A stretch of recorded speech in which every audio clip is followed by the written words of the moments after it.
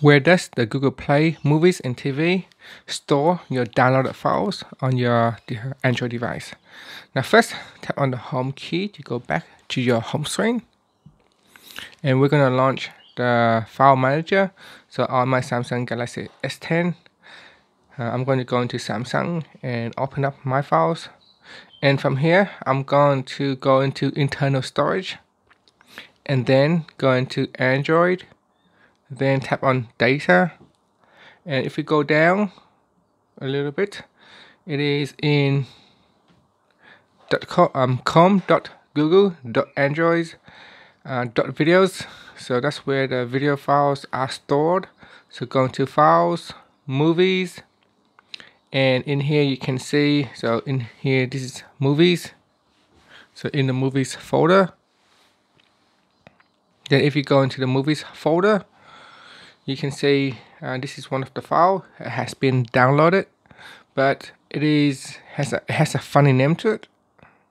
It's all scrambled with different characters, and all the file size has been breaking up into small chunk right here. Like number 6, you can see these are the video files. So that is where the file is stored, but it is kind of like encrypted, so you can't really use it. And if you open up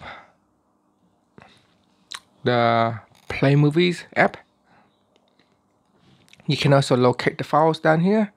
If you go to library, you tap on the library tab, and it will tell you where the what videos or what movies you have downloaded.